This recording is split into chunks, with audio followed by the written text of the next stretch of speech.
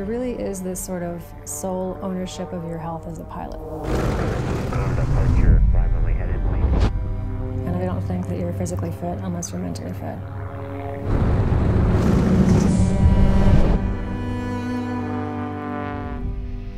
When I started flight training, I realized pretty quickly that I had unresolved things from my past. There was no way that I could have showed up for work and gotten to an airplane if I didn't heal that part of myself. It really was like this fail, try again, fail, try again, fail, try again.